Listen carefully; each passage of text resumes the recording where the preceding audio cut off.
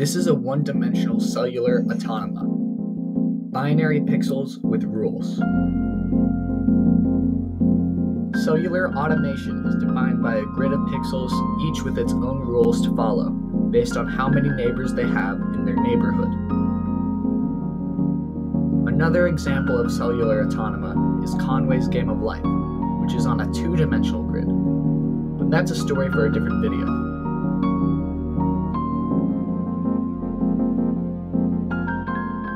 I decided to recreate a cellular automata in JavaScript, so I opened up VS Code and got to work.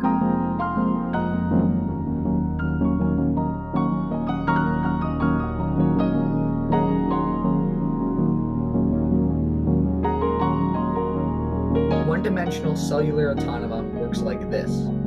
A sequence of black or white cells is chosen for the first evolution. The next line of cells is decided by the chosen rule, ranging from 0 to 255.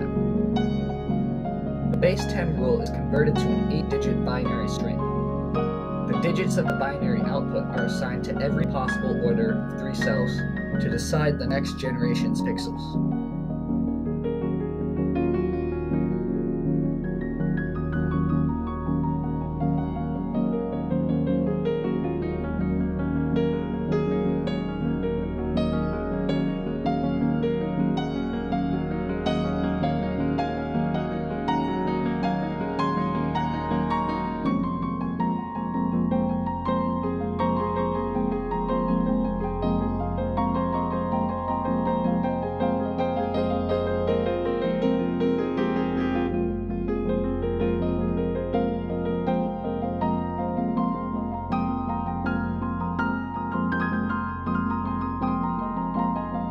I've posted my final version at graybeard42.github.io/javascript.